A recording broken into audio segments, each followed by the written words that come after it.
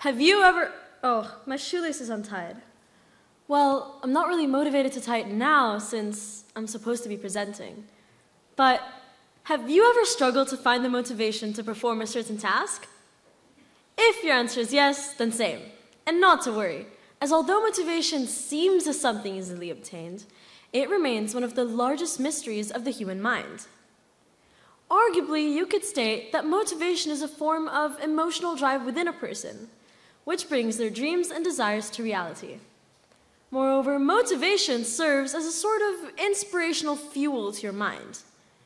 It gives you a figurative flight path to achieve your goals. It could even be considered a survival skill.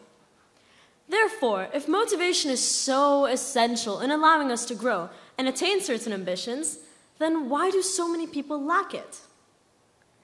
Motivation can be defined as the process that initiates, guides, and maintains goal-oriented behaviors.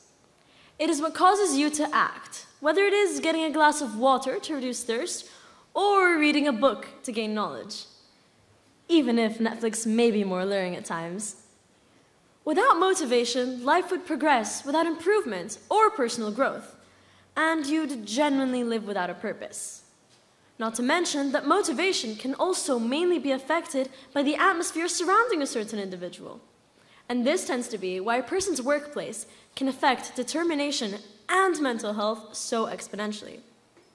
In fact, did you know that after the pandemic, 42% of adult US citizens under the ages of 50 reported to have extreme struggles in going to work? And that 53% of people from the ages 18 to 29 expressed challenges showing up to work and carried out a pessimistic attitude throughout their workplace and towards their coworkers. Could some of you relate to this during the pandemic, for instance? Showing little drive can negatively impact someone's quality of life. It can worsen mental health and eventually become the roots of larger, more problematic physiological complications. Fortunately, personal motivation is ever-changing, meaning that if you work on having a very strong personal motivational drive, you can better not only your own quality of life, but even improve the world. Yes, you heard me right. You can even improve the world.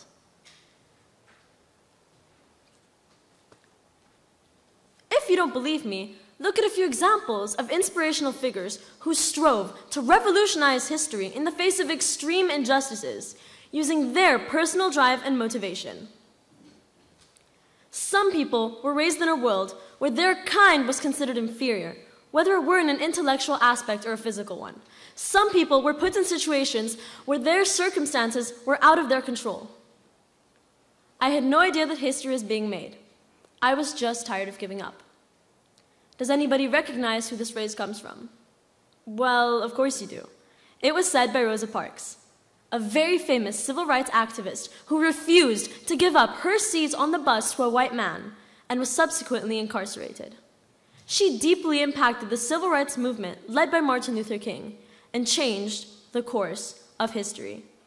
But what you might not know is that Rosa Parks wasn't the only inspirational individual who strove to revolutionize history. Take Viktor Frankl, for instance. Viktor Emil Frankl was an Austrian psychiatrist, born the 26th of March 1905 and died the 2nd of September 1997. He founded logotherapy, which is part of existential and humanistic psychology theories. Frankl believed that humans are motivated by something called a will to meaning, which is the desire to find meaning in life. He argued that life can have meaning even in the most miserable of circumstances, and that the motivation for living comes from finding that meaning. He also believed that through a search for meaning in life, individuals can endure and overcome suffering. Thanks to these different philosophies, Viktor Frankl managed to overcome one of the history's most daunting events, the Holocaust. During this era, Viktor survived and was taken to 4 different concentration camps. Here, he surpassed the deaths of his wife, father, and mother. Such awful experiences are extremely challenging to get past, not just physically, but psychologically as well. But because of his thought process and determination, he managed to endure the unimaginable suffering behind what he and many others had to deal with.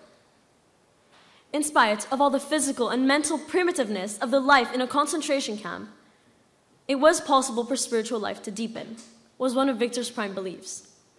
He did his best to remain positive. He did his best to have hope, and that very hope is what made it possible for him to survive. So he pursued this mindset for 3 years, and once he was freed, he went on to publish a fantastic novel enlightening his experience in these concentration camps, Man's Search for Meaning. This book provides an explanation about life in a Nazi concentration camp.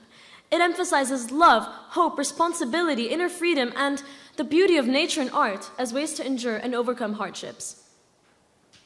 Wish it, dream it, do it. The only way to succeed is not to quit, so fight for what you desire. As these previous inspirational individuals have proven, personal motivation can be selfless. So if you're struggling to stay motivated for yourself, stay motivated for others. And now, I'm going to tie my shoelace.